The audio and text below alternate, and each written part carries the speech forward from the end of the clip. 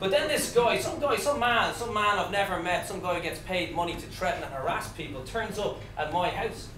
Well, not my house, I wasn't stupid enough to give the bank my real address. But he turned up at my mother's house. And my mum freaked out. She got really nervous, she got scared, I suppose, for me, and she was like, Aidan, there's a guy here and you need to sign a bit of paper and he won't tell me what it is until you sign it, and if you don't sign it, you're going to go to prison, and if you go to prison, you're going to get abused. Think of your poor mother sitting at home worried about you. Jesus Christ, Mum. If I go to prison and I get abused and I'm thinking of you, then we have a fucking problem.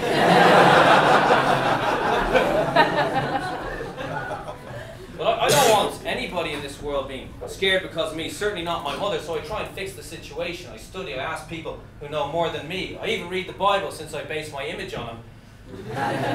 May as well see what would Jesus do. And now, Jesus didn't have a mortgage, he wasn't into that sort of thing, but he did end up in courts, and he was in court against the judge. The judge was called Pontius Pilate, and just to clarify, I don't care if you believe that Jesus was God, the Son of God, whether even he existed or not. But what I think is cool are the stories, and one of the stories that I particularly like is when he's in court against Pontius Pilate. Pontius Pilate says, "Are you Jesus Christ, King of the Jews?" Now, Jesus didn't say yes. He didn't say no, he said, "Is it you who's asking?" Imagine that. Imagine being in the forecourts. "Are you Aidan Killian?" Are you talking to me?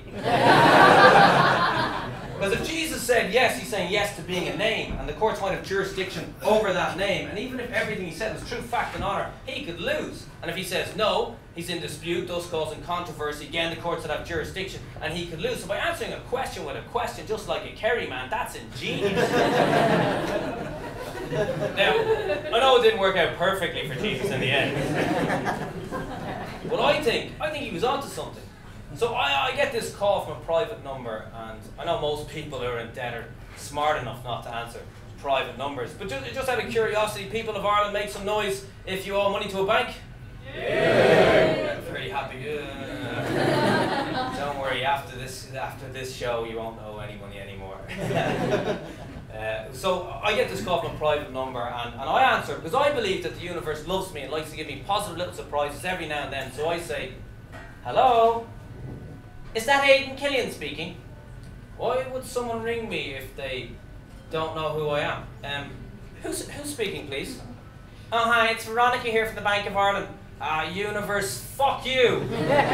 But wait, no, I take it back. Maybe the universe is unfolding as it should. Maybe it's not a bad thing. Maybe she's not ringing from the collections department looking for 372,000 euros that's never going to be paid. Maybe she's ringing to tell me the truth. That money, to be more accurate, currency, comes from nothing, it's backed by nothing, and therefore all debts and all mortgages are just an illusion. Fuck it, maybe she's ringing to apologise on behalf of her employers for their greed and corruption that's caused such misery to the beautiful people of this country. So I say, "Hello, Veronica. How can you help me?" She wasn't ringing to help me or apologise or tell the truth. Rather, she's ringing to ask me for my personal details so she could confirm that I am in fact Aidan Killian. But that got me thinking, who am I? I mean, am I Aidan Killian? Am I that sound? Aidan Killian, that noise. Aidan Killian, Aidan Killian, Aidan Killian. Is that me? Or am I the name written down? Those 12 letters. A-I-D-A-N-K-I-L-L-I-A-N. Is that me? What about my middle name? John. Am I John Killian, Aidan J. Killian? My name capital letters or little letters? Or is there a difference? And if there is, why didn't we learn that shit in school? I mean, am I the legal entity that was set up on my behalf by the state when my parents signed my birth certificate without my consent, may I add? Am I even my parents' son? A descendant of my ancestors that goes back to the beginning of the human race, which means that all of us are like brothers and sisters. How is? Nice to meet you. Or am I just me, here, this man, human being, flesh and blood with a soul that answers only to God?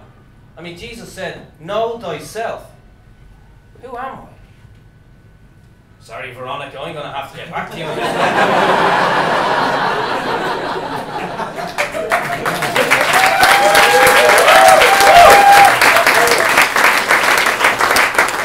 Look, Aidan, this is a serious matter. We need your details for security purposes, and may I remind you this call is being recorded for training quality purposes. It's an important matter. Do you understand? Well, do I understand? understand, according to Black's Law's dictionary, which is the dictionary that all the courts and banks use, the sneaky scumbags, means stand under. So the question is, do I stand under Veronica from the Bank of Ireland? The answer is no, I don't stand under Veronica or any person at any bank. I don't stand under any person in this world. The only being I stand under is my creator. Or possibly my girlfriend, if that's what it takes.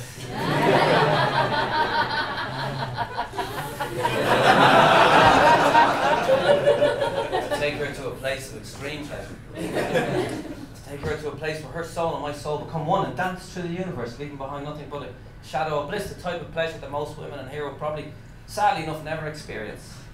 Unless they're dating me. Well, I can't say that to Veronica. She'd think I'm crazy, and God forbid some person who's working at a bank thinks that I'm crazy. So I speak in her language, the language that I used to use when I worked in a bank. Hello, Veronica. Of course I'm willing to comply with all of your procedures. However, I have some of my own procedures that must precede your procedures that I'm authorized to carry out by myself. Now, it's my policy here to record all incoming and all outgoing calls for my own personal amusement. So you understand. Good. I'm going to ask you a few essential security questions, Veronica, and as soon as you answer these questions, I will answer whatever you like. But just before I ask those questions, can you please hold? I like the flowers, I like the daffodils, I like the mountains, I like the rolling hills, I like the fireside when the lights are low. Here comes my favourite bit, Veronica. Bum-de-addy, bum-de-addy, bum-de-addy, bum-de-addy, I like the... Hello, Veronica, I'm back. I hope you enjoyed the tune. I know I did. I chose because it represents beauty, love and nature, everything that is important in this world. But let's get back to those procedures, shall we? Now, as I said, as soon as you answer these questions, I will answer whatever you like. What is your second name? What's your date of birth? What's your address? And what are you wearing? I'm not answering those questions. Well, Veronica, I'm a busy man. I need to go and write a joke. So why don't you give me your mobile number and we can continue this call later on at my convenience. I don't want a stranger ringing me my private number. Well, you know what, Veronica, you're right. So don't ring me again and fuck off.